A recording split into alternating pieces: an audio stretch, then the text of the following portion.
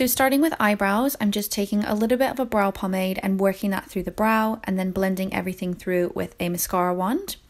Then I'm going to carve out the brow taking a light concealer. This is the Makeup Revolution C13.5 and then just blend away those edges.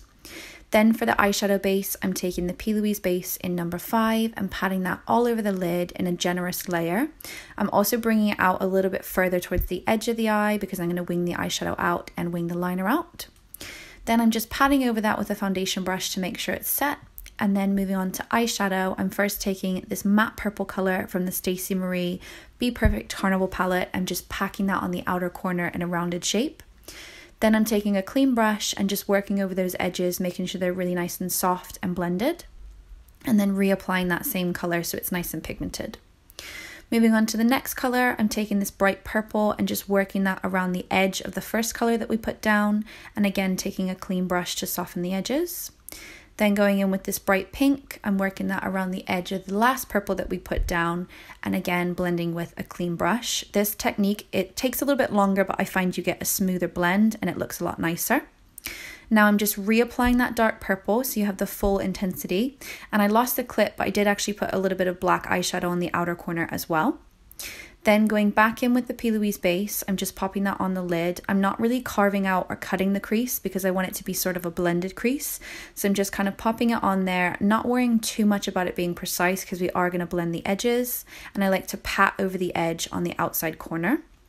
Then I'm just taking that brush and softening the edges of the base so that when we go in with the pigment, it blends evenly and you don't have it sticking in any weird places. So I'm just taking that same black eyeshadow and blending that back into the base and then buffing over the edges again. So for the pigment, I'm taking Peach's Fantasy pigment, which is really nice. It looks white in the pot and then when you put it on, it has like a purple reflex to it. It's really, really nice, especially on a darker skin tone because it really pops. And then what I'm going to do is, again, blend the edges. So I'll be taking the same colors what I used in the crease and on the outer corner and blending over that line. So you can see here what I'm doing is wiggling it back and forth so there's no harsh lines and it's really soft. And then again, blending over the edges, just making everything perfect and making sure it's nice and seamless. Then for liner, I'm taking the NYX matte liquid liner. I sanitized it first by spraying it with alcohol, and then I'm just bringing that liner across the eye, and then what I'll do is wing it out and drag it back in on itself. You don't have to worry about this being neat on the bottom because we are going to clean it up with concealer and then take a little bit of makeup remover as well. So if you do make any mistakes, don't worry, it's very easy to fix. Then I like to set the liner with black eyeshadow just so it's really intense and black. And then now I'm taking a cotton bud with a little bit of makeup remover, just cleaning up any mistakes that I've made. And then I'm also going to take a wipe and clean up any fallout. This is why I like to do eyes first because it's a lot easier and you make less mess. Now I'm taking that concealer, and as you can see, that's made the wing really pop and really stand out. This technique's a lot easier because if you do make any mistakes, you can easily fix it. So I'm just putting on mascara. I like to do this with my clients' eyes closed so it doesn't make them jump and they don't flinch. And then for lashes, I'm going to be going in with Tatti Lashes in TL9, which are really nice fluffy mink ones. This is what they look like on. They're just enough and they don't cover all the eyeshadow. So now I'm going in with the Nars Natural Radiant Foundation. What I like to do is put it all over the face and then work in small sections. I'm using this on a Peaches makeup brush. I can't remember the number, but I'll link all of the colors and the names of the brushes down below if you're curious as to what I'm using. And then what I'm going to do is make sure to blend that down the neck. This foundation is a really good match for Crystal, but I do like to always bring it down the neck because people's neck is never really the same color as their face, and you don't want it to look like their foundation doesn't match their body. Now what I'm going to be doing is going in with a little bit of the Makeup Revolution concealer. I'm taking two shades, C18 to contour and C13.5 to highlight under the eye. I put this color down first, and then what I like to do is blend away the edges. In a minute, I do actually go in with a little bit of a lighter concealer, but this is a good one to kind of conceal, and then the other one I'm going to use is for more of like a highlight shade. So I'm just making sure that it's really softly blended around the edges, there's no lines, and it's really seamless. And then what I'm going to do is take that foundation brush and pat over the top. Also highlighting down at the center of the forehead, down the bridge of the nose, making sure everything is really bright in that whole area. You want to highlight the center of the face as well as underneath the eye, just so everything's nice and balanced. Here what I'm doing is taking a tiny bit of a lighter concealer and a clean brush so it doesn't get cakey or clogged up. I want it to be a tiny bit brighter, so I think I use a little bit of C10. Now I'm going in with the Beauty Bakerie flower powder. Please excuse my hands, they are covered in makeup, and I'm just setting underneath the eye. This is more so to set the concealer, and then I am going to go in with another powder in a minute to help brighten, but this just helps the concealer stop from creasing. Now moving on to cream contour, I'm taking that C18 Makeup Revolution concealer and working that underneath the cheekbones, and I'm also going to do it around the forehead and under the jawline. I like to work with a cream contour and then set it with a powder because I think it looks a lot nicer and it lasts a lot longer.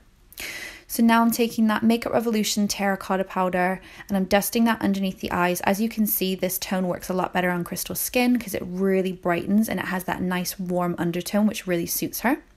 I'm also baking underneath the contour and leaving that there for a minute and then setting down the center of the face as well. Be careful with this powder because you'll see in a second the powder really stuck when I baked, so maybe don't put as much as I did because I did have a hard time trying to blend it away. As you can see here, it literally did not budge, but it was fine. I just kind of worked it back into the skin with that same brush and softened everything. I forgot to include a clip again, I'm sorry, but this is MAC Film Noir blush. This is the powder contour that I'm using. It's a really nice dark purple tone brown, which works well on a deeper skin tone. And this is what I'm using as my powder contour. So I'm just going over those areas that I already used the cream contour on. And then for blush, I'm going to be taking the MAC Azalea Blush, which is a really nice bright fuchsia color.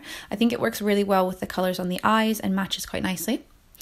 Then for highlighter, I'm going to be taking the Inglot Sparkling Dust in number 3 and popping that on the tops of the cheeks. I do actually use a different color in a minute, but I just laid this one down first as a base.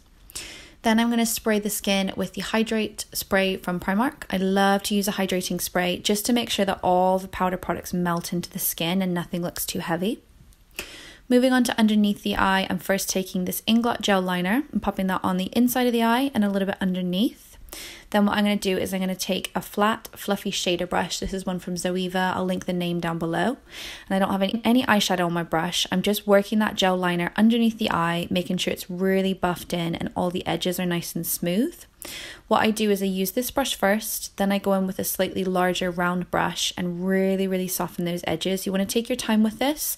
This technique works really well because it means that the colors don't lose their intensity when you take flash photos, but make sure you blend that liner really well first because once you put eyeshadow on top, it will not budge. So now I'm just taking the same colors from the top of the eye, putting those underneath, and then highlighting the inner corner with that Inglot Sparkling Dust. Now I'm just dusting away any fallout. And then going in with the second highlighter, I'm taking this on the tops of the cheeks, on the tip of the nose and above the brow. I really like this highlighter. It's actually a bronzer from Makeup Revolution, but it's really good. Now I'm just adding mascara to the bottom lashes. And then what I'll be doing is taking a little bit of makeup remover and just removing that dark foundation from the lighter areas. When we do crystal skin, we like to do full coverage foundation all over, and then we just take makeup remover to the lighter areas just to remove that darker foundation. Moving on to lips, I'm taking MAC Chestnut Lip Pencil and just outlining the edges of the lips. What I'm going to do is go in with this dark brown lip liner and then a lighter nude. I did actually forget to include a clip, so this is the liquid lipstick we put on. It was the Anastasia Ashton liquid lipstick. And then for gloss, I'm going to be taking Peaches Toffee Gloss, which is one of my all-time favorites. They're really full coverage and have a really nice smell to them as well. They smell like sweets. And then I'm just blending that in with the liner. And I also like to go back in at the end and top up the brows. Just because I do foundation after doing the eyebrows, sometimes you lose the edge of the brow, so I like to top those up and make sure that they're perfect. This is the final look. I hope you guys enjoyed this video. Thanks for watching. Don't forget to like, comment and subscribe, and I'll see you next time. Bye!